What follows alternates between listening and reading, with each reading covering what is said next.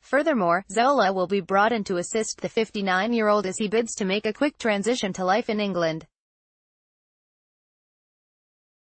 The former Napoli boss is expected to put pen to paper on a 2-year contract with the option for a third, worth around €6 million a season. Zola, meanwhile, scored 80 goals in 311 appearances for Chelsea between 1996 and 2003, winning 2 FA Cups, a League Cup, a Cup Winners' Cup and a European Super Cup. The ex-Partenope Italy forward was also voted as the club's best-ever player by their fans towards the end of his spell at Stamford Bridge.